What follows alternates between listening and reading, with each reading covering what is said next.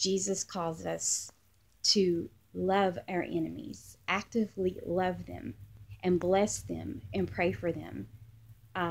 That is challenging. That is so challenging. And I'm not good at it, not in enough myself. But I can't ignore the command, and you shouldn't either. So if there's someone or a group of people, even who you are very angry at, and you may have every right to be furious, pray that the Lord will help you pray for them, that their eyes will be opened, that their heart will be changed, that they will have the blessing of repentance and reconciliation, because we are not giving God enough credit to turn people's lives around.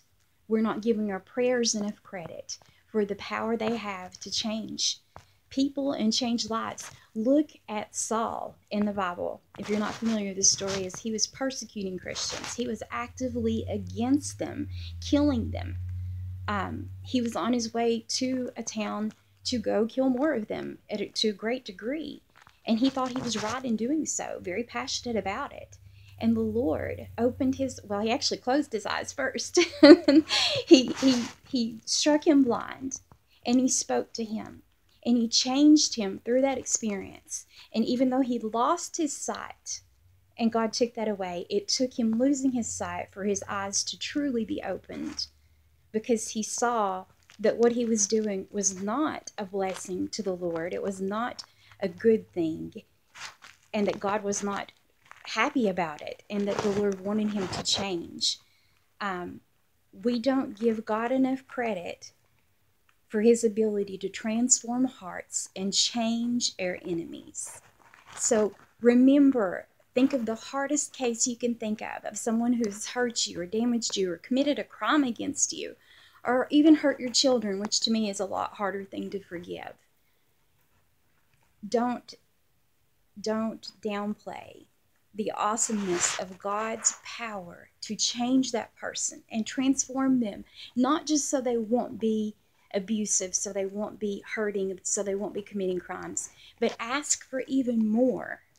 Ask that he will bless them and use them and turn them around to be a proponent for good things and to further the kingdom of God, just like Saul, because Saul, the end of his story, we know what happened. His life was changed, his heart was changed, his name was changed. And we now know him as Paul, who wrote a big portion of the New Testament. His words are used in churches and to speak to our lives and help change us and draw us closer to the Lord all the time. He did great things for the spreading of the gospel. If God can change Saul into Paul, what can he do for the person that you're hurt by, the person you're upset by? Don't give in to the enemy by festering in and wallowing in and reveling in that pain and that hurt. Don't do it. Don't be like the world. Don't be like humans that we are. Be superhuman. It takes superhuman strength from the Holy Spirit to not only forgive your enemy, but to bless them, do good to them. Ask God if there's something good you need to do to reach out to bless the person who's hurt you. Ask him and be willing to do it. That's radical. That's life-changing. That's world-changing. And let it start with you. It can be on a small level. It can be one person. But that's where it begins. That kind of love, that kind of power from the Holy Spirit is what can change our world.